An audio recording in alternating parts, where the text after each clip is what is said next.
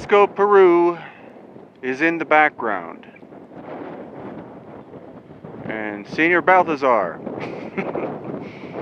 This is monumental building. This is the gateway of the Inca. This wall blocked entry to the city of Cusco from the south.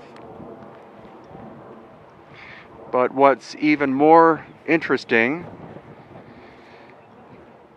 aside from the fact that the Royal Inca Road, which is now a highway, originally went straight through here.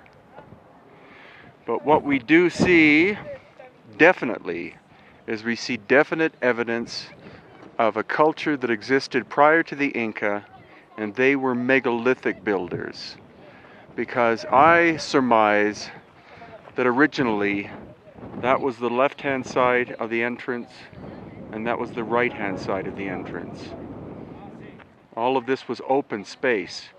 But when the Inca came, they built this here, possibly as a watchtower, but more importantly, it created a choke point. So anyone entering or leaving the city of Cusco had to go through one of these two gates and pay a toll. Because the Inca were very good at collecting taxes. But this is sheer, clear evidence of the masterwork of an earlier, technically superior culture. When you compare this, which is known Inca style from between 1100 AD and 1532 AD, and then you compare it with this, the difference is wildly different. And highly unlikely that the Inca either evolved from this form of construction to this,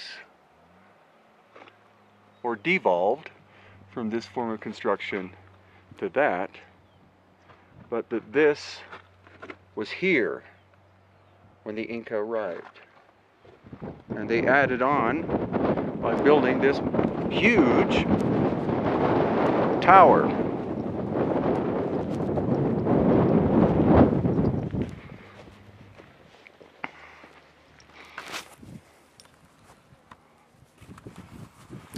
So, again, in the background here, we have technical absolute mastery. Here we have Inca work, which is still very difficult to do. I mean, the size of the stones, the excellent execution. But you can't, there's no comparison between this style and this one.